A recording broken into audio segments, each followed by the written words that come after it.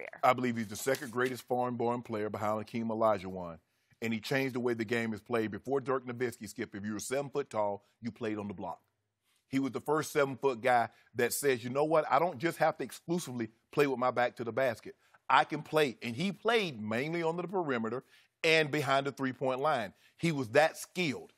He had that step back, 1-foot shot, Skip, was unblockable because he was already 7 foot tall and he was launching it at an apex of probably about 10 feet tall. Mm-hmm. So you weren't blocking that shot. And then he brought a guy that came along called Kevin Durant. And this is what Kevin Durant said. Dirk is a little bit more special to me when it comes to players I admire, look up compared to some of the other guys. It was just a myth that being a 7-foot shooter. In my neighborhood, you heard about that being that tall and being a shooter. They was like, hell no, we never seen anything like that before. That's what he did. Mm. And so Dirk, Skip, I think he's underappreciated because two things happened to him. Is that he was smack dab in the middle of Kobe Shaq run, and then here come LeBron. Mm. So it's kind of like these guys that played along with Jordan's era. They were really, really good, but they were never the best. And so it goes unnoticed. It's kind of like we look at Drew Brees. He's the all-time leading passer. Mm-hmm. But what he had the misfortune, Skip, Tom Brady and Peyton Manning. And so Tom has 3 MVPs regular season, 6 Super Bowls. Mm-hmm. Peyton has 5 MVPs, 2 Super Bowls, going to 4. And so Drew gets swept to the wayside. And unfortunately, I feel that's how we do it looking at Dirk. I don't know if we realize just how special he was, Skip. A 50-40-90. He could shoot 50% from the floor, 40% from the three-point line, 90% from the free throw line. So when you look at that, and a guy that skilled that could shoot the ball like that, coined the phrase, a stretch. 7 foot tall, Skip, you played center. And you weren't shooting no threes. You weren't roaming around the perimeter.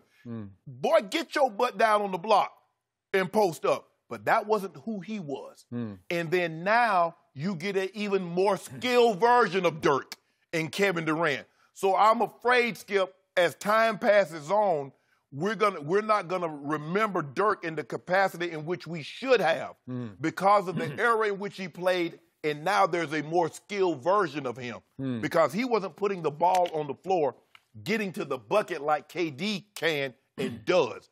But the skill set to be able to shoot the ball from 3, to be able to shoot the ball in the mid-range game, he was it. He was it. He could do that. I'm sorry, but I'm about to underappreciate Dirk. Worried you were going to go there. Yeah. I give you top 50 player. I give you longevity to play that long at a pretty high level is extraordinary. Let's just say 17 years. The last 4 Skip. I know. The PER just kept dropping and dropping and dropping. But you offend me when you call him the second best foreign-born player because Manu Ginobili was the second best. I'm sorry, he just was. I'll take Manu any day or night up against Dirk because I saw him up against Dirk time and time again, and he will beat Dirk. Did he bring Tim Duncan along with him, or did he leave Tony Parker at home? Dirk had did he bring Kawhi with him, or did he leave those guys at home? You just don't get it. But I'm going to leave that be, and I'm going to stay on Dirk. Okay. If you look at the big picture playoff career, and I banked the playoffs, he wound up 69-76 in the postseason. Not bad, but not great. He wasn't a dominating player because look at the 2 finals. In the first finals against Dwayne, when Dwayne just took it over, in large part from the free throw line, but he took the finals over. Yes. And Pat Riley said in 06, Dwayne was the best player in the league, and he was in 06. Okay. That was kind of the height of Dwayne, and then his knees began to creak after that. But in that finals, Dirk did average 23, 11, and 3. Pretty good numbers, but he shot 39% from the field, which is not great, and 25% from 3 in those games, in the finals games. And then he did win MVP of the 2011 finals and put up big numbers, 26, 10, and 2. He never was a passer or assister. But I got to tell you, in 2011, he owes LeBron for that one because LeBron just handed it to him because they were in command up 2-1, and then we know what happened. LeBron just couldn't handle the spotlight. It was going to be his breakthrough. And for whatever reasons, game 4, 5, and 6, LeBron melted down. And I feel like Dirk won that by default. He won MVP, and they won the championship. You do realize in order for Dirk and them to get to where they got, they swept the two-time defending champ, L.A. Lakers. They did. With one Kobe Bryant, who they said at the time was the best player. Yeah. Paul Gasol, Andrew Bynum, Derek Fisher, Lamar Odom. They swept them. Okay. And that goes unnoticed. So help me out. Dirk made how many all-defensive teams? Man, Dirk how ain't about no- zero? Skip, you How about know- zero? Because he just didn't play defense. No, that wasn't his thing. No. He averaged for his career 2 assists a Can't do it game. all. 2 assists a game. Yes. So he didn't defend and he did not share. Okay. Okay? But he averaged 21 points and 8 rebounds, so I'm going to give you that. I'm going to give you top 50. But when you talk about impact on the scoreboard, not so much, because for the last 5 years, they didn't even make the playoffs. 6 of the last 8 years, they didn't make the playoffs because he was fading. But I don't ever think he was that guy. Just to me, what he was made of. And again, I rooted against him many nights because San Antonio and Dallas were big rivals, and it went back and forth and back and forth. But mostly it was Spurs over Mavericks. And in the end, I'm sorry, he just wasn't that guy. I can't put him in the same breath as you talk about him like he's an all-timer, all-time great. You top 50 player. Okay, I'll give you top 50. But And I don't he's know, in front of Manu. Is he And like, he's in front of is Manu. he like 48th or? He's in front of Manu. He's not in front of Manu. Manu Raju, Manu Ginobili, or anybody else named Manu. At the end of a game, I want the ball in Manu's hands because great things are going to happen. And in the end, the guts and the driver of the Spurs.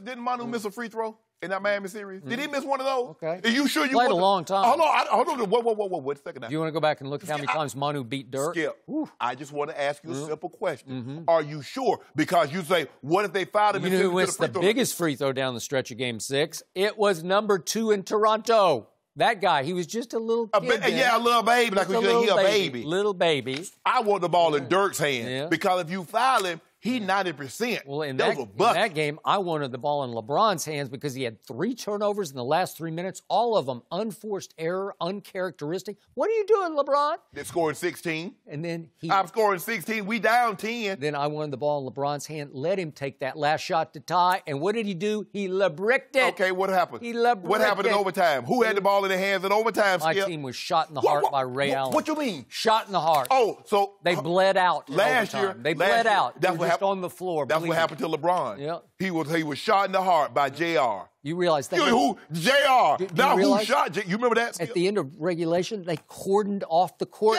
ready for the trophy presentation to my team, my Spurs. Ooh. This was it. It's over. And my son he running upstairs.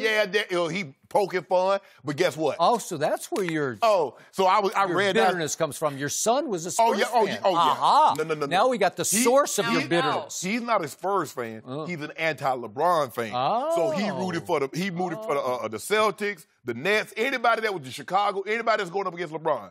But guess what? I ran out upstairs to the basement, started jumping on the bed. I broke the bed down. Daddy, you broke my bed. No, it's my bed. I bought this, son. Don't worry about it. But anyway. So your son was enlightened. No, he wasn't. He got it from the start. You saw the look on his face. You saw the look at the face when Ray hit that shot. I said, it's over for y'all. Y'all not winning the championship. It's over.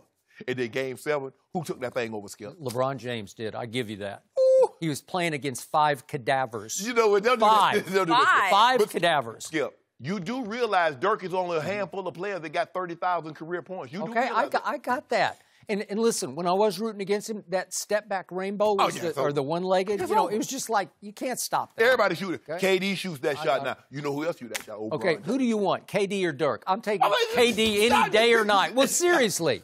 Seriously. That's my point, is that he's going to give it even push further back because KD is 7 foot and even more skilled than Dirk. He is even more scoring skilled. titles, MVP, He gets to the rim better. Yes. He defends better. He passes better. But let me ask you a question. Before Dirk, name the 7-footer that could do what he could. He revolutionized. I'll give you that. Yeah. So that's worth something, ain't it? I'm sure there are smarter people than Albert Einstein. But when we go back to the genius and who we think of, Skip. So when we think of I'm not sure there is anybody smarter. You look at you look at O.J. Sharpe. Smarter than Einstein? Did we just get I'm smarter than Albert Einstein? Today. Hold on. In my field. Now, when it comes to mathematics and all that stuff, do you understand E = MC²? Do you know what that means? Who created that? He can read all that. Okay. But this knowledge up here, We this don't need right up any here, math on the show. just run that. I just run them down. Really like out of luck. Really? Yeah. Okay, either way. I can go back from 1973. All the Heisman Trophy winners coming forward. All the national champions in basketball coming forward. Skip, I got that knowledge like that, Skip. We're going to say... Once it go up in the computer? It's there. Oh, yeah. Once it go... Ooh, get locked in. Okay. Congrats to Dirk. Can we just Congrats. end on that Congrats, note? Dirk. He did Way a to lot go. in the community I'm not- as well. That's Who's Spurs telling? hate. He said, I left Germany 20 years ago. I became a Texan. He and that did. is how he will be remembered as Excellent. well.